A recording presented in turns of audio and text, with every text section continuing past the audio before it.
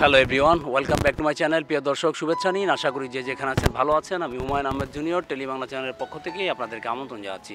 প্রিয় দর্শক, আজকে আমরা এমন একজন কিংবদন্তি অভিনেতাকে আমাদের টেলিবাংলা চ্যানেলে আমন্ত্রণ জানিয়েছি, যিনি একাধারে একজন অভিনেতা, প্রযোজক, মোটামুটি অনেক ছবিতেই কাজ করেছেন এবং প্রযোজনা করেছেন বাংলাদেশি চলচ্চিত্রের। তো তিনি হচ্ছেন খালেদ মাহমুদ। কেমন আছেন? জি, ভালো আছি। আসসালামু আলাইকুম। আপনি কেমন আছেন? জি, আলহামদুলিল্লাহ। বর্তমান সময় কেমন কাটছে আপনার? বেশ ভালোই, মোটামুটি। যদিও আমাদের চলচ্চিত্রের অবস্থা খুব একটা ভালো না, তো চলে যাচ্ছে আর কি। আমি জানতে চাই দর্শকদের উদ্দেশ্যে যে বাংলাদেশি চলচ্চিত্রে আপনার আসার শুরুটা কিভাবে হয়েছিল? আসলে এটা অনেক লম্বা একটা গল্প, যদিও তাও সংক্ষেপে বলা লাগবে। আমি খুব ছোটোবেলা থেকে মার্শাল আর্ট করতাম ওস্তাদ জাহাঙ্গীর আলমের কাছে। তো আমার ফাদার ডাক্তার ছিলেন, স্বাস্থ্যের প্রতি তার খুব একটা সচেতনতা ছিল। সেই বাবার কারণে আসলে মার্শাল আর্ট করা। তো মার্শাল আর্ট করতে করতে একসময় তো বড় হই। বড় হওয়ার পরে ওস্তাদ তার সন্তানের মতন আমাকে দেখতেন, খুব ভালোবাসতেন। তো হঠাৎ করে একদিন বললো, আমি একটা মার্শাল আর্টের ছবি বানাবো, তুমি আমার ছবির হিরো। তো আমি একটু অবাক হই। তার আগে আমার একটু অভিজ্ঞতা ছিল আর্তনাদ থিয়েটারে আমাদের এলাকার একটা ওই সময় বেশ সুনামধন্য একটা নাট্যগোষ্ঠী, সেটার সাথে আমি জড়িত ছিলাম। তো সেই কারণে আবার এদিকে মার্শাল আর্টের ছবি, অভিনয়ের সাথে যেহেতু জড়িত ছিলাম, তো একটু তারপরও দ্বিধাদ্বন্দ্ব ছিল। তারপর ওস্তাদের আদেশ পালন করা, সেইভাবে আসলে ছবি শুরু করা। সেই ছবিটার নাম ছিল মাস্টার সামুরাই। পরিচালক ছিল আল মাসুদ সাহেব। উনি খুব গুণী পরিচালক ছিলেন। তো আমার বিপরীতে নায়িকা হিসেবে অভিনয় করেছিল ওই সময়ের খুবই মানে সম্মানী এবং বিখ্যাত জনপ্রিয় একজন শিল্পী। এখনও উনি আছেন এবং এখনও উনি সেরকম সম্মানের সাথেই চলচ্চিত্রে কাজ করে যাচ্ছেন। ওই সময় উনি নায়িকার অভিনয় করতেন। আপনারা এই দেশে সবাই তাকে চিনে, চিত্রনায়িকা সুচরিতা, খুবই শক্তিশালী অভিনেত্রী। উনি আমার সাথে হিরোইন হিসেবে কোয়ার্টিস্ট ছিল। উনি কোয়ার্টিস্ট থাকাতে আমার আসলে অনেক উপকার হয়েছিল ওই সময়। ভালো কোয়ার্টিস্ট হলে যেটা হয়, আমার কিছু দুর্বলতা ছিল, কারণ একদম প্রথম। তো উনি আমাকে সবসময় সহযোগিতা করেছে। তারপরে আমার পরিচালক আল মাসুদ সাহেব, সেটা একদম বাচ্চা শিশুরা যেভাবে হাঁটা শেখায় সেইভাবে অভিনয়ের দিকটা দেখেছে। আর মার্শাল আর্টের যে ছবি, যেহেতু বুঝতেই পারছেন আমি খুব ছোটো হাতে মার্শাল আর্ট করি, তো মার্শাল আর্টে আমার ওস্তাদ তো সাথেই ছিল, ওই ছবির ফাইট ডিরেক্টর, প্লাস প্রত্যেকটা জায়গাতে সে আমারে যেভাবে হেল্প করেছে। এই সব মিলে ছবিটার একটা গান ছিল। গানটা ওই সময় খুবই জনপ্রিয় গান, কিছু কিছু ভালোবাসা এমন তো হয়, একদিনের ভালোবাসা চিরদিন নয়। তো সব মিলিয়ে এরপরে আমার একটা পরিচিতি চলে আসে চলচ্চিত্র পাড়ায়। তারপর তো বেশ কয়েকটা ছবি, একটার পর একটা। আজকের অমিত, মিশা, ওদের প্রথম ছবি চেতনা, ছোটকু আহমেদ পরিচালক। তো উনিও খুব ভালো পরিচালক। আমার সেকেন্ড ছবিটা ওনার, সেই ছবিটা চেতনা ছবি। তো যার জন্য একটা ভালো পরিচালকের হাতে পরবর্তীতে শুরু হলো আরেকটা ছবি, তারপর তো আবার ওস্তাদের ছবি। তো এইভাবে করতে করতেই চলচ্চিত্র জীবন শুরু। আরেকটা বিষয় জানতে চাই যে আপনার চলচ্চিত্রের সংখ্যাটা করা ছিল, আপনি প্রধান নায়ক হিসেবে কাজ করেছিলেন। সংখ্যাটা এই মুহূর্তে বলতে পারবো না। তো প্রধান নায়ক হিসেবে একদম একক বলতে গেলে খুব বেশি না, 4-5টা ছবি। আর নায়ক হিসেবে তো অনেকগুলো ছবি, যেমন আপনার আতঙ্কিত শত্রু, এটা ছিল আপনারা সবাই চেনেন, খুবই জনপ্রিয় শিল্পী, খুবই সুনামধন্য শিল্পী চম্পা। হ্যাঁ, তো চম্পা ম্যাডামের সাথে আমার একটা ছবি আতঙ্কিত শত্রু, অ্যাকশন ছবি। বুঝতেই পারছেন মার্শাল আর্টের লোক, উনি আমার হিরোইন ছিলেন, কোয়ার্টিস্ট ছিলেন। তো এগুলো আমার একটা প্লাস ছিল, ভালো ভালো শিল্পীরা থাকাতে আমাকে তারা অনেক সহযোগিতা করছে। তো ওনার সাথে আতঙ্কিত শত্রু, ওইটার আমি একক নায়ক। তারপরে শয়তানের আজরাইল। বুঝতেই পারছেন আমার ছবিগুলো সব অ্যাকশন বেস ছবি, মার্শাল আর্টের হিরো আমি। তো এইভাবে তারপর শাহনাজ, হ্যাঁ, শাহনাজ সাথে রঞ্জিতা ম্যাডামের সাথে তো ভালো ভালো শিল্পী ছিল, কোয়ার্টিস্ট। তো এইভাবে তো বেশ কয়েকটা ছবি হয়ে যায়। তারপরে মাঝখানে হঠাৎ করে আমাদের দেশে অশ্লীলতা শুরু হয়।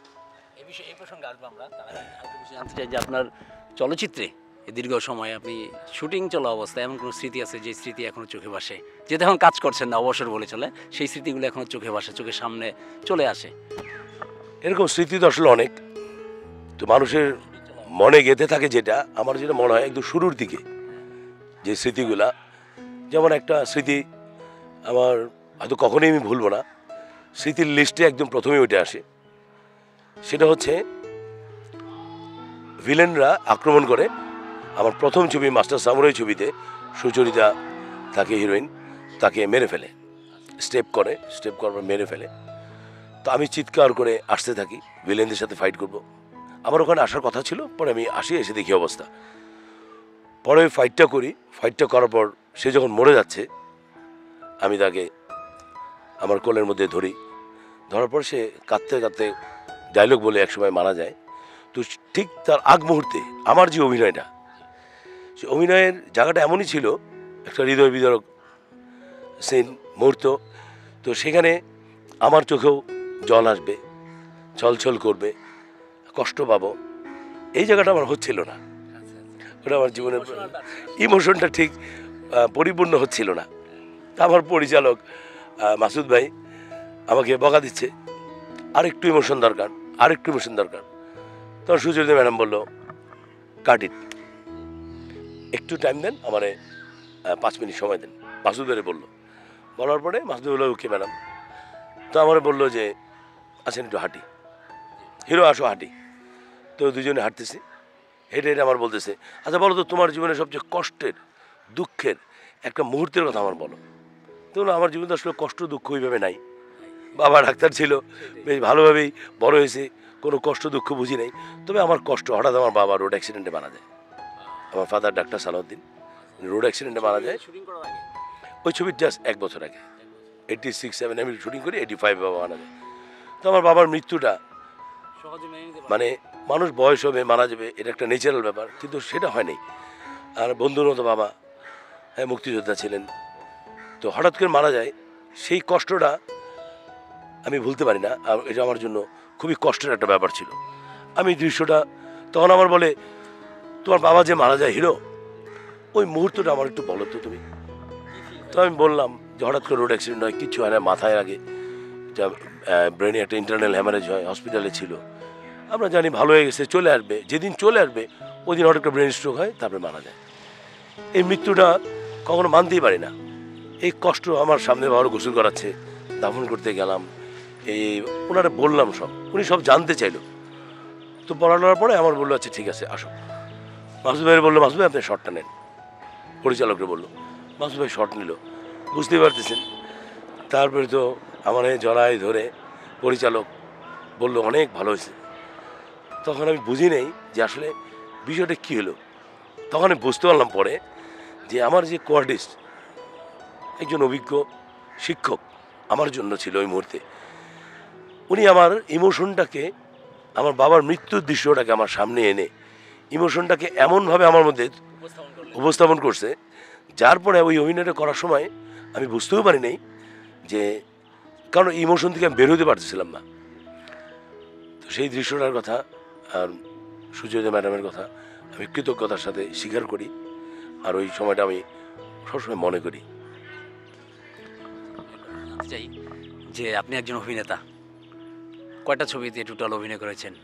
মেন ক্যারেক্টার হোক, সাইড ক্যারেক্টার হোক, যেটাই হোক। আমার প্রায় 25-30টা ছবিতে অভিনয় করছি। তো আমার মাস্টার সামুরাই ছবি দিয়ে আসলে আমার পরিচিতি, তারপর চেতনা।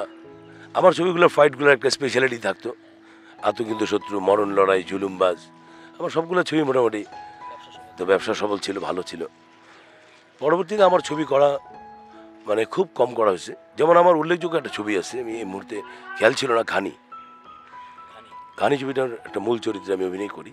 তো এখানে হয়েছে কি, মাঝখানে আমাদের দেশে চলচ্চিত্রে আমি যখন শুরু করি 87-8 90-র দিকে, হঠাৎ করেই অশ্লীলতার শুরু হয়ে যায় ছবিতে, চলচ্চিত্রে যখন শুরু হয়ে যায়, আমার জন্য ছবি করা খুব ডিফিকাল্ট হয়ে যায়। সত্যিকার অর্থে আমার জীবনে আমি কখনো একটা অশ্লীল দৃশ্যে, একটা শর্টে আমি অংশগ্রহণ করিনি। এবং এটা এক ধরনের ফিল্ম পাড়াতে সবাই জানে যে এই ধরনের কোনো ছবি আমার যা করা হবে না, সম্ভব না, আমি পারিনি। না পারাতে প্রায় বলতে গেলে 1 যুগ এক যুগ অশ্লীলতায় আমাদের দেশের চলচ্চিত্র প্রায় ধ্বংসের দিকে। এই এক যুগে বলতে গেলে আমার হাতের ছবির সংখ্যা তো বুঝতেই পারতেছেন, যেহেতু আমার পক্ষে সম্ভব না, করা হয়নি। তো কাজী মোর্শেদ সাহেব অনেক সুনামধন্য পরিচালক। ওনার ঘানি ছবির জন্য হঠাৎ করে আমাকে একজন অ্যাসিস্ট্যান্ট ডাইরেক্টর, আরেকজন ডাইরেক্টর আনোয়ার সিরাজি, আর অ্যাসিস্ট্যান্ট ডাইরেক্টর ওই ছবি ছিল তমাল। তো আমাকে এফডিসিতে দেখে বলে, ভাই একটা ছবি আর্ট ফিল্ম, আপনি অ্যাকশন মুভি কমার্শিয়াল মুভি করেন, তো একটা আর্ট ফিল্ম আপনি করবেন, তো এটা আমাদের রিকোয়েস্ট। তো আমি বললাম আর্ট ফিল্ম, তো আমি তো আসলে এই ধরনের ছবি করি নেই। কয় না, আপনি আপনার মতন একজন হিরো খুঁজতেছে আমার পরিচালক কাজী মোর্শেদ সাহেব, খুবই ভালো মানুষ। তো আমার যেভাবে বিবরণ দিছে সেই বিবরণে মনে হয় উনি আপনাকে পছন্দ করবে, একটু আমার সাথে চলেন। আমি একটা দ্বিধাদ্বন্দ্ব, যাবো না, আর্ট মুভি করবো না। পরে আমার যে পরিচালক আনোয়ার সিরাজি, আমরা আড্ডার মধ্যে ছিলাম, তো বললো ভাই আপনি যান, শিল্পী তো সম্মানের জন্য, সম্মানটাই শিল্পীর কাছে অনেক বড়, তো এই ছবিটা করলে আপনার সম্মান পাবেন। তো এই কথাটা বলার পরে আমি খুব খুশি হলাম। আমি বললাম যে তা আসলেই সম্মানটাই মানুষের জীবনে প্রথম, আর রিজিক তো আল্লাহ তাআলা যারা যেভাবে রাখে তাতে খুশি হওয়া উচিত, আমি এইভাবে বিশ্বাস করি। তো সম্মানের জন্য আমি এই ছবিটা ব্যাপার ইন্ডাস্ট্রি মোর্শেদ সাহেবের বাসায় যাই, যে সালাম দিই। তো দেখার পরে উনি বলল যে হ্যাঁ তোমারই আমি খুঁজছিলাম। তো বললো ভাই আমারই খুঁজছিলেন, আমি একটা এরকম তোমার মতন একটা ছেলে আমার কল্পনায় ছিল, হিরো, পরিশ্রমী, কর্মঠ, আর্ট মুভি, হ্যাঁ, অড জব করে, লেবার টেবারের কাজ করে, এই করে সেই করে, একটা ফিগার টিগার দরকার, সব মিলাই টিলাই একটা ঘানি সম্প্রদায়ের একটা ছেলে। তো আমার মনে হয় তুমি হলে বেশ ভালো হবে, তুমি আমার ছবিটা করো। তো আমি বললাম ভাই আর্ট মুভি আমার দিয়ে তো আপনার এই ছবি হবে না, আমি কমার্শিয়াল মুভি করি, অ্যাকশন মুভি করি, এখানে তো অনেক চিন্তা ভাবনা করে খুব হিসাব করে অভিনয় জায়গাটা ন্যাচারাল পারফরমেন্স করা লাগবে। যদিও আমি নাটকের সাথে ছিলাম এক সময়। বললো যে তোমাকে কিছু করতে হবে না, আমি যা বলবো খালি সেটাই তুমি বলবা। এখনই আমি একটা কথা বলি, তুমি বলো তো আমার সাথে। তুমি একটা ডায়লগ বললো, তো আমি খুব স্বাভাবিকভাবে সেটা বললাম। বলে তো খুব খুশি, কয় তুমি শুধু আউটডোরে আমার সাথে থাকবা, আমার কাছাকাছি থাকবা, চলাফেরা ওঠা বসায় আমি তোমাকে আর্ট ফিল্মের উপযুক্ত একটা শিল্পী করে ফেলবো। তুমি কীভাবে? বলে যেমন তুমি লুঙ্গি পরে থাকবা, গামছা ঘাড়ি দিয়ে থাকবা, শার্ট প্যান্ট পরবা না, তো এইভাবে আস্তে আস্তে নিজের অ্যাডজাস্ট করবা। তাহলে ঠিক আছে, খুব ভালো কথা, কিন্তু তুমি অন্য কোনো কাজ, অন্য কোথাও যাওয়া এগুলি করতে পারবে না, তুমি আমার সাথে থাকবা। তো বলছি ওকে। উনি, ওনার পাশে ছিল ওনার ওয়াইফ, তো ভাবি আমার বললো আমার ছোটো ভাই হিসেবে তুমি থাকবা, পারবা তো? আমি বললাম জি ভাবি। তো ওনার হাজব্যান্ড দুইজন আমাকে আসলে এমনভাবে, আমি ওনাদের সাথে থাকি যে আমি ভাবি ছোটো ভাই হয়ে গেলাম। তো এইভাবে গল্পে গল্পে থাকতে থাকতে থাকতে আমি ওই ছবিটার শুটিং চলাকালীন সময় প্রায় 18-20 দিন হবে, আমি কোনো একদিনের জন্য শার্ট প্যান্ট পরি নেই, লুঙ্গি একটা পরে, স্যান্ডেল একটা পরে, গলায় একটা গামছা দিয়ে, একটা কোনো রকম গেঞ্জি পরে, এই গ্রামের মধ্যে আমি কখনোই ছবির এই যে কদিন শুটিং অন্য কোনো অ্যাজ ইউজুয়াল ড্রেস পরি নেই। কেন আমিও বুঝতে পারলাম ওই কুলু সম্প্রদায়ের পরিবারের যে বড়, যে তার ছেলে আমি, হ্যাঁ। তো আজিজ সাহেব ছিলেন, আর মেজু ভাই ছিলেন রাইসুল ইসলাম আসাদ, বুঝতে পারছেন অনেক গুণী শিল্পী ওনারা, ওনাদের পাশে কাজ করা তো অনেক ডিফিকাল্ট। তো দেখলাম যে ওনারা অনেক সিরিয়াস অভিনয়ের ব্যাপারে। তো আমি ওনাদের সাথে থেকে থেকে শিখলাম, বুঝলাম যে এই ধরনের ছবিগুলা আসলে মানুষের একদম, হ্যাঁ, এক হয়ে যেতে হয় ক্যারেক্টারের সাথে, তখনই সেটা ভালো হয়। তো আমি আমার ম্যাক্সিমাম চেষ্টা করি, আর অনেক আন্তরিকতা ছিল মোর্শেদ ভাইয়ের, ভাবির, যার জন্য এটা করা সম্ভব হয়েছিল আমার। ওই ছবিতে অনেক পুরস্কার ছিল, যদিও আমার ছিল না, অনেক অনেক অ্যাওয়ার্ড। পরবর্তীতে ছবিটা অবশ্য মোর্শেদ সাহেবের কাছ থেকে চ্যানেল আই নিয়ে যায়, তো চ্যানেল আই ছবি হিসেবে এটা রিলিজ হয়। তো আমি একমাত্র চলচ্চিত্রে ছিলাম, আর মূলত চলচ্চিত্রের আরও অনেকে ছিল, যেমন ডলি ম্যাডাম, উনি তো চলচ্চিত্রে, কিন্তু বেসিক ওনারা একদম অনেক শক্তিশালী পারফর্মার, নাটক থেকে আসছে বা আর্ট ফিল্ম করে ওনারা। তো মাঝখানে আমি শুধু একটু অন্যরকম ছিলাম। একটা বিষয় জানবো যে আপনি তো অনেক অনেক ছবিতে কাজ করেছেন, হ্যাঁ, তো বর্তমানে বাংলাদেশি চলচ্চিত্র নাই বললেই চলে, যার কারণে আপনাদের ছবি করে হয়ে ওঠে না, হ্যাঁ, সময়টা ওইভাবে দিতে পারতেছেন না হয়তো অন্যান্য কারণে। আচ্ছা, দর্শক কেন হলে যাচ্ছে না আসলে মূলত চলচ্চিত্রের সেকাল আর একাল সম্পর্কে একটু জানতে চাচ্ছিলাম। কেন এত ধস নেওয়ার কারণটা কি আসলে মূলত কি মানসম্মত গল্পের অভাব, নাকি মেকিং করার মতো সেই আপনার পরিপূর্ণ কোনো ডিরেক্টর নেই? আসলে কিসের অভাবটা মূলত, না কোনো আর্টিস্ট নেই? আসলে আপনার দৃষ্টিতে কোন বিষয়টা আপনি আসলে বলবেন দর্শকদের উদ্দেশ্যে? আসলে চলচ্চিত্রের এখনও যেসব ব্যক্তি বা ব্যক্তিত্ব আছে তাদের তুলনায় আমি কিছুই না। তো প্রতিনিয়ত এটা নিয়ে গভর্নমেন্টের সাথে কথাবার্তা চলতেছে, বিভিন্ন টিভি মিডিয়াতে এগুলো নিয়ে আলাপ আলোচনা চলতেছে। অনেক বড় বড় জ্ঞানী লোকেরা চলচ্চিত্রের এগুলো নিয়ে আন্তরিকতার সাথে ট্রাই করতেছে, কিন্তু আমার মতামতের জায়গাটা একটু অন্যরকম। হ্যাঁ, তা আমি জানি না এটা কারো কাছে গ্রহণযোগ্য হবে কি হবে না, কে কীভাবে নেবে, আই ডোন্ট নো। কিন্তু আমার মনে হয় যে আমার থিঙ্কিংটা একটু ডিফারেন্ট। প্রথমত আমি আমার দেশটাকে খুব ভালোবাসি। আমার দেশটা সম্বন্ধে, আমার এই জাতি সম্বন্ধে আমার ধারণা হচ্ছে অনেক প্লাস। আমি তিনজনকে আমার বাবার জায়গায় সম্মান করি। যেমন আমার বাবা ডাক্তার সালাউদ্দিন, আমি তার অরুষজাত সন্তান। আমি এই দেশের নাগরিক, এই জায়গায় জাতিপিতা বঙ্গবন্ধু। আর চলচ্চিত্র নায়ক খালেদ মোহাম্মদের পিতা হচ্ছে ওস্তাদ জাহাঙ্গীর আলম। আমি সবসময় বলি আমার মা ভালো না, আমার বাবা ভালো না, হোয়াট এভার ইট ইজ, এই তিনজন পিতার জায়গায় আমি কারোর সাথে কোনো আলোচনায় বা কোনো রকম ডিবেটে বা কোনো রকম যুক্তিতর্কে আমি যাব না। এই তিনজনের কথা বাদ দিয়ে অন্য সব আলোচনায় আমি অংশগ্রহণ করি, কিন্তু এই তিনজনের ব্যাপারে আমি অংশগ্রহণ করি না, কারণ তাদের সম্বন্ধে কোনো আলোচনার যোগ্যতা আমার কখনোই হবে না, এখনও নাই। ক্লিয়ার? দেন এদেশের মানুষের যোগ্যতা সম্বন্ধে বললাম। একদম রাস্তার যে টোকাই একটা বাচ্চা আমরা বলি, সেই বাচ্চাটার যে যোগ্যতা যদি কেউ খেয়াল করে অবাক হয়ে যাবে যে কত শক্তিশালী মানসিকতা এই বাচ্চাটার। এরকম একটা দেশ এটা, যেখানে একটা গাছের বীজ ফেলবেন ওখানে গাছ হয়। তো এই দেশে যোগ্যতার কিন্তু কোনো অভাব নেই। কিন্তু এই যে চলচ্চিত্রের যে আজকের পরিস্থিতি, এটার থিঙ্কিংটা হয়তো আমার সাথে আরেকজনের মিলে না। আমি সবসময় খেয়াল করি, সবাই যেভাবে বলে চিন্তা করে, আমার চিন্তা কেন জানি একটু অন্যরকম। যেমন বর্তমান প্রাইম মিনিস্টার, বর্তমান সরকার, সত্যি কথা বলতে উনি ক্রীড়া সংস্কৃতিকে ভালোবাসে, ব্যক্তিগতভাবে বলেন এবং সরকারের দৃষ্টিতে বলেন। এতে আমার সাথে বিরোধী দল হোক বা অন্য কোনো দল হোক বা যেই হোক, আমার মনে হয় সবাই আমার সাথে একমত হবেন। আমরা হিংসার কারণে পক্ষ বিপক্ষ করি, সেটা যদি না করি, তো আমাদের প্রাইম মিনিস্টারের এবং আমাদের বর্তমান সরকারের আন্তরিকতা ক্রীড়া সংস্কৃতির ব্যাপারে আছে। এতে আসলে আমার মনে হয় কারো সন্দেহ নাই। হ্যাঁ, রাইট। আমি খুব ইনোসেন্টভাবে কথা বলি বলতেছি। তো তাহলে সমস্যাটা কোন জায়গায়? গভর্নমেন্টের আন্তরিকতা আছে, আমি বলতেছি আমাদের যোগ্যতার কোনো অভাব নাই। 16 কোটি মানুষের মধ্যে আপনি শিল্পী বলেন, কলাকুশলী বলেন, কিছুর অভাব, কোনো কিছুর অভাব এই দেশে নাই।